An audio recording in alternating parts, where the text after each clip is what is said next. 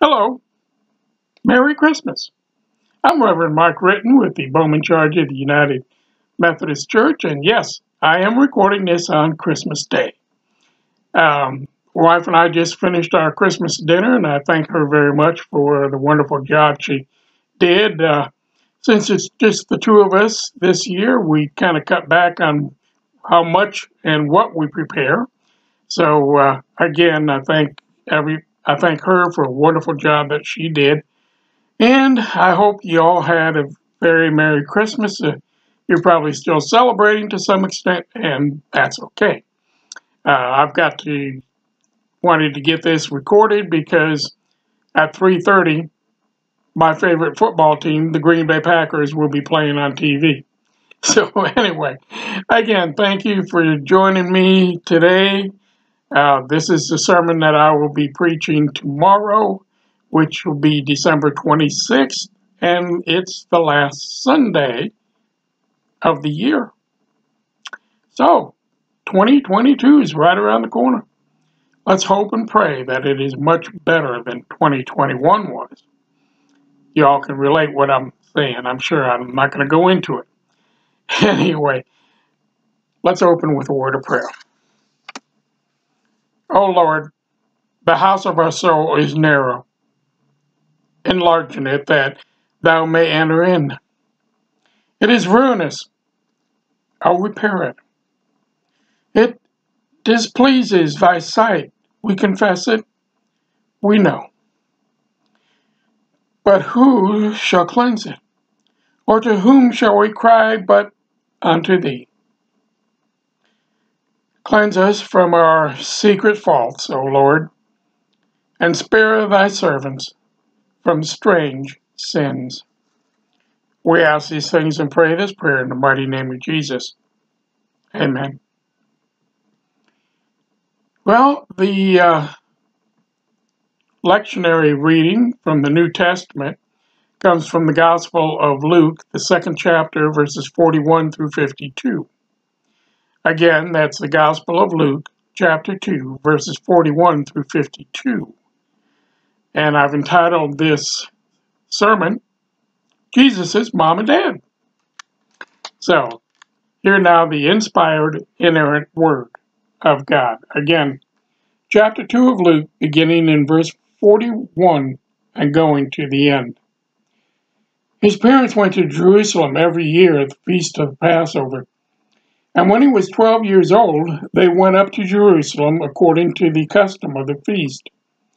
When they had finished the days, as they returned, the boy Jesus lingered behind in Jerusalem, and Joseph and his mother did not know it. But supposing him to have been in the company, they went a day's journey and sought him among their relatives and acquaintances. So when they did not find him, they returned to Jerusalem seeking him.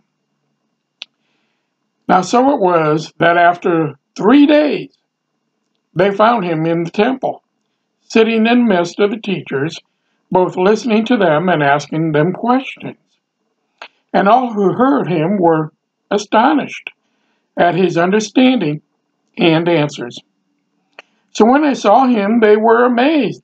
And his mother said to him, "Son, why have you done this to us?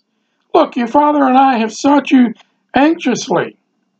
And he said to them, "Why did you ask me, or why did you seek me? Did you not know that I must be about my father's business?" But they did not understand the statement which he spoke to them. Then he went down with them and came to Nazareth and was subject to them. But his mother kept all these things in her heart. And Jesus increased in knowledge and stature and in favor with God and men. This is the word of God for the people of God. Thanks be to God. Amen. Again, that came from, from Luke's Gospel, the 2nd chapter, verses 41 through 52. And again, the name of the sermon, or title of the sermon, is Jesus' Mom and Dad.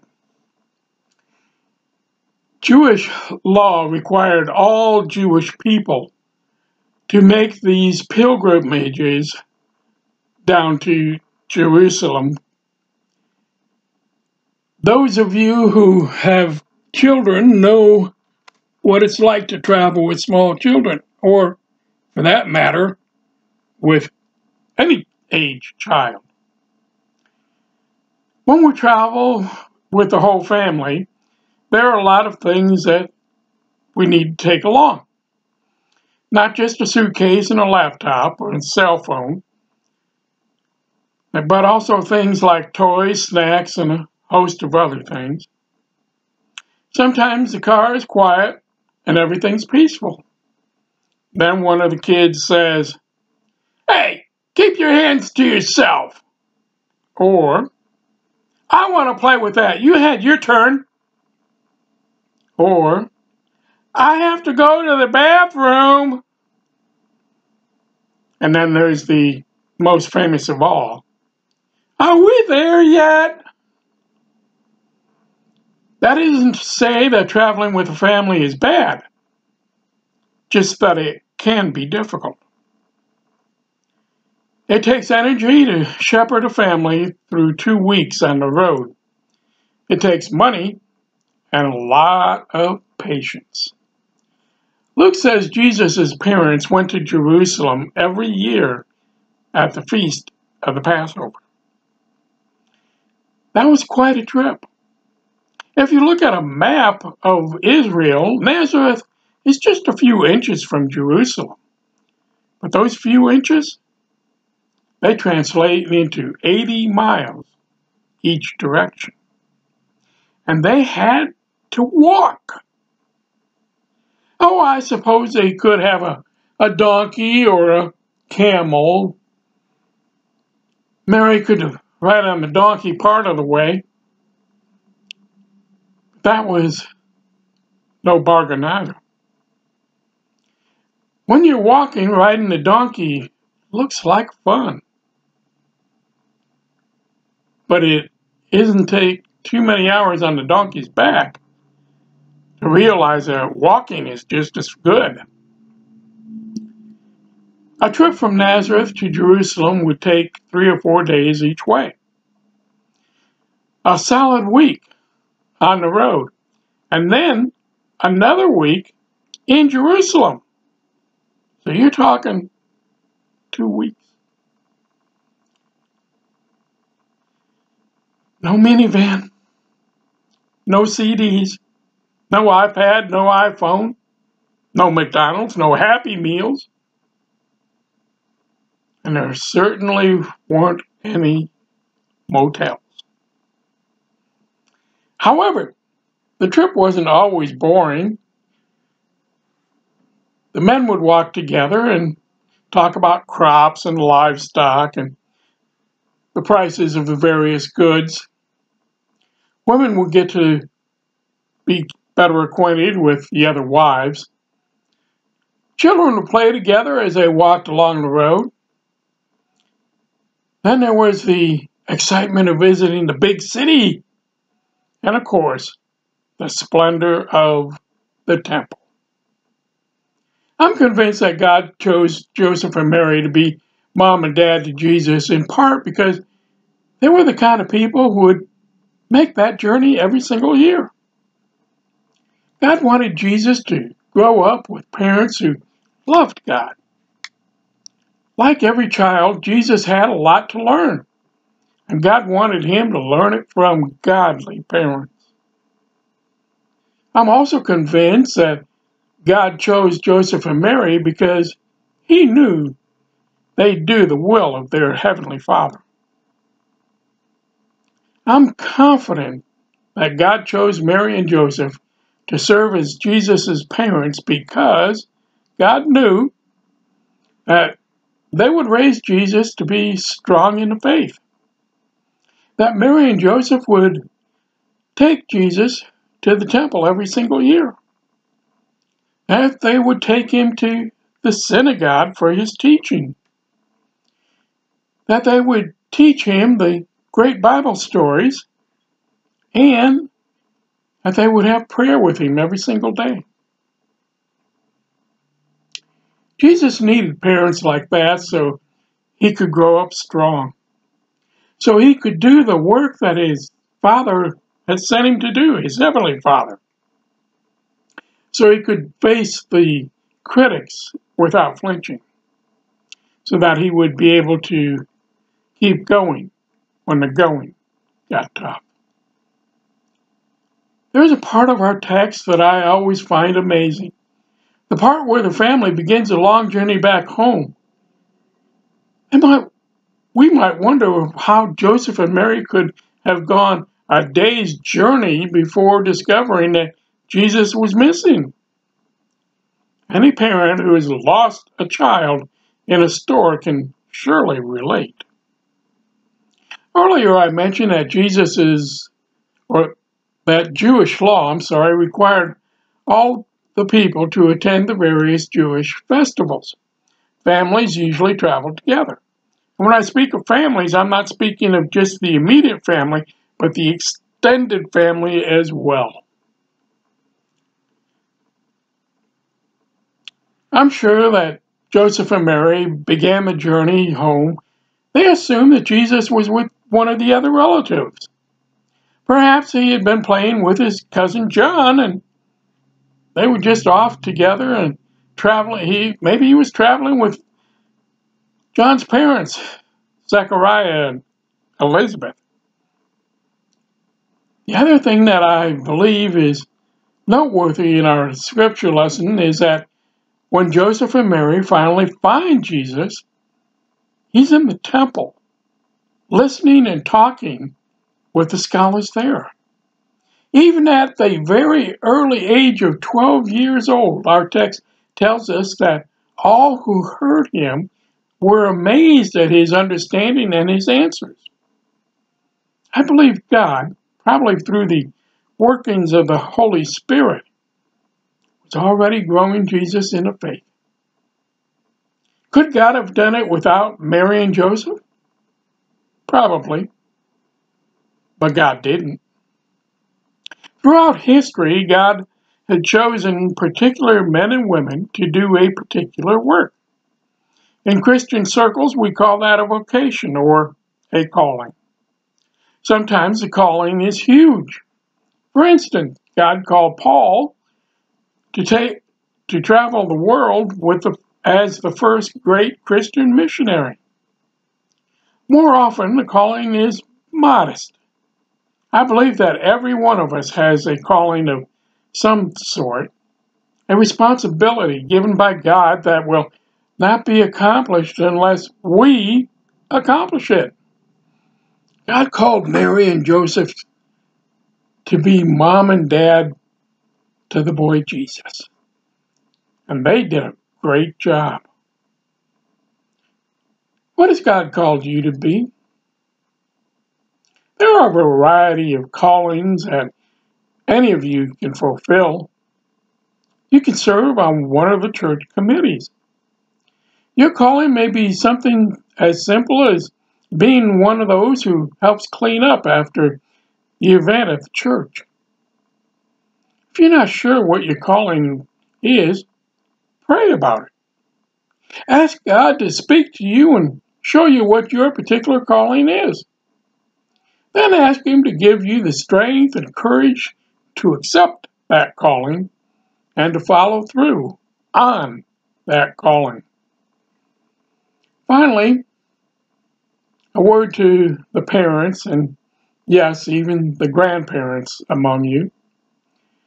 I don't know all of the things that God has called you to do, but I do know this. God has called you to be the kind of parents that Jesus had, the kind of parents who lives his or her life by faith and who helps your children or grandchildren to grow in the faith, the kind of parent or grandparent who attends church every Sunday and who takes their children and grandchildren with them, the kind of parent or grandparent who looks for opportunities to help your child or grandchild grow in the faith. Nobody else can be mom and dad to your child. Nobody can take your place. Yes, sometimes grandparents are called upon to fill in for mom and dad. But whenever possible, a child should be raised by his or her natural parents. Parents and grandparents, do your best to help your child or grandchild grow in faith. Ask God for help. Ask Him to help in doing what you aren't able to do on your own. You and God together will make a mighty team, and your child or grandchild will bless you because you did that. Let us pray. Our Heavenly Father, this is Christmas Day for me, and it will be the day after Christmas when I preach this at all three churches. And so it's traditionally the day that we celebrate the birth of Jesus. It is a time of love, joy, and hope. And so, Lord, we just ask that this feeling of love, joy, and hope will continue to be with us throughout this Christmas season, but more importantly, help us take it through the coming year. We hope and pray that 2022 will be much better than 2021. Again, Lord, we thank you for the parents who bring their children and the grandparents who bring their grandchildren to the church each and every Sunday. Part of the reason that this country is in the problems that we're having is because we've gotten away from worship, from attending church on Sundays. And just attending church isn't necessarily worship. We need to get back to a time when families gathered around the kitchen table for supper and had a word of prayer before they began to eat. Today we live in a hustle-bustle world. Seems like everything wants a piece of our time. And so, unfortunately, too many people forget to put God into that equation.